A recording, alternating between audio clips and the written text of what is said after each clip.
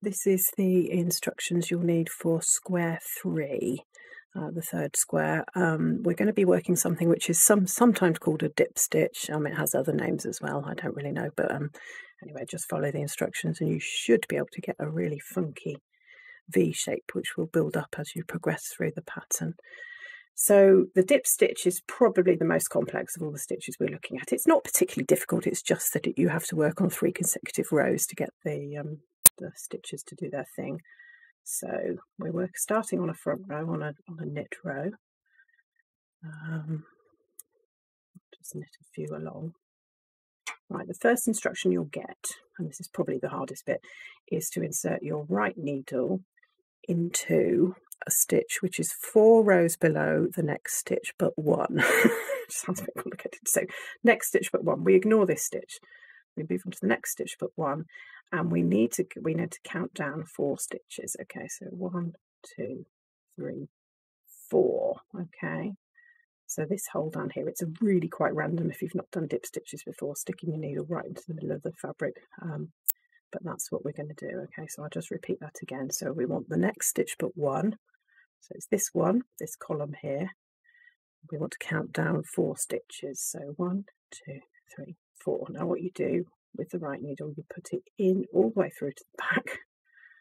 Okay, and we're going to draw up a loop. So as if you were knitting, put the yarn round. It's going to be quite some distance from the needle, and you pull that through. You might need a couple of goes because sometimes you get a bit of the knitted fabric down there.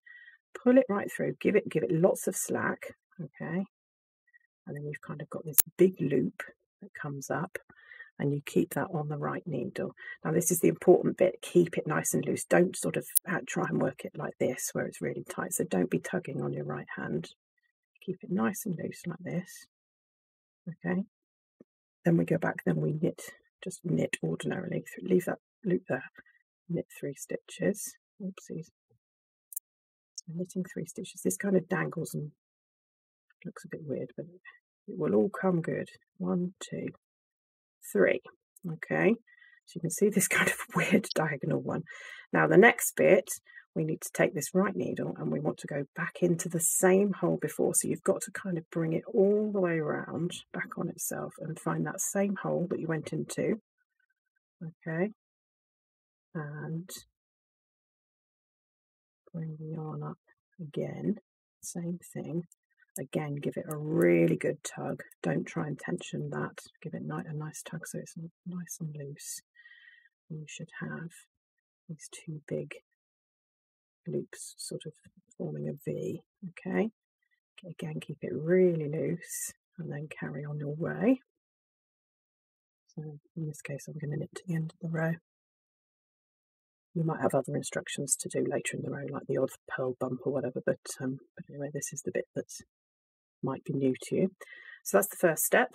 On the second step, we're going to be on the back and the purl side. So you'll follow the instructions to get along to the bit you did previously on the previous row. So in this case, I'm just going to knit a couple, purl a couple. So you will reach, you'll see these kind of, this is the loop, the first loop we come to. Now sometimes it slips over here, so just when you come to, you really think it is the next stitch that you come to, just check that is the long loop, and it hasn't done that. If it has, just slip it over, because this is the one we want to be dealing with, the long loop, the first loop you come to. And the instruction is to slip it purlwise. So slip it just means literally putting it from one needle to another. Purlwise means where the needle's going in that direction. If it was knitwise, you'd be doing that, but we're doing purlwise. So like that, just literally slip it from the left needle to the right. Okay, and then carry on. This will be followed by 3 purls. 1, 2, 3, and then again just check this is your long loop that we created previously, and again you're slipping this purlwise. So needle in from the right to the left and slip it, and then we'll just carry on to the end of the row. So that was the second stage of 3. And you've still got these kind of loops flapping around a bit, so the final stage on this last row, we're going to be securing them in. This point in the pattern is temporarily where your stitch count will have increased. So if you lose your way sort of halfway through this third square and you're trying to count, be prepared for the fact that you won't have 27, you'll have potentially 29 or 31 if you're counting these as stitches, okay? But hopefully they should look different. Okay, so on the third row, this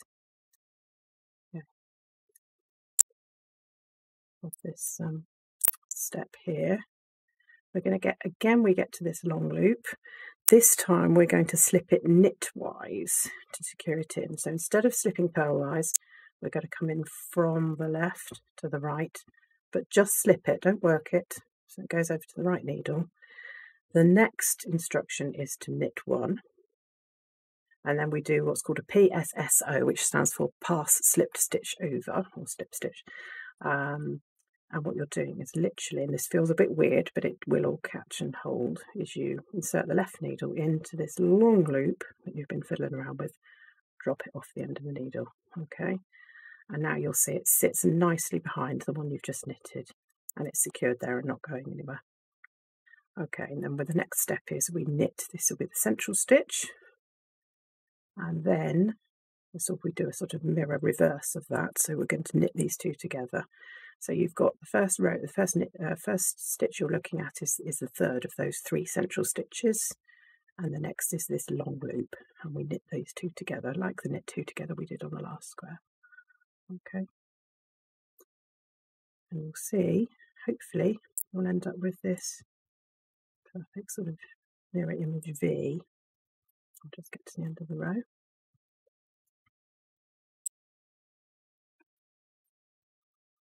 And that's what you should be looking at. The reason I was saying to make sure that you don't, when you're first working the first row, not to pull the yarn too tight when you're creating these long loops, is if you do, then these will be sort of pulling this fabric up and it'll all be bunched up a bit. So if you can keep them nice and loose like I did, you should have these nice long V's.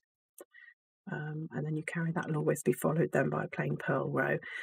And then what we do is we're going to be, as we work through this third square, you're going to be stacking up some of these on top of each other. So on the next row, you'll be asked to drop down and pick and put the needle through the fabric 4 stitches below. You're going to be going in here somewhere, okay? But just when you get to it, just count down, and you should be able to find it. It will be one of these. I can't remember which because it depends how many rows you've got in between. But you'll be putting the needle through like that and bringing the yarn up like this. Oops. And then that yarn will come. Crikey, sorry. That's because it went in the wrong direction. And then the yarn will be pulling up like that. So you'll have these kind of V's stacking up on top of each other. And all will be revealed what you're making when you get to the end of the pattern. Anyway, that was square 3.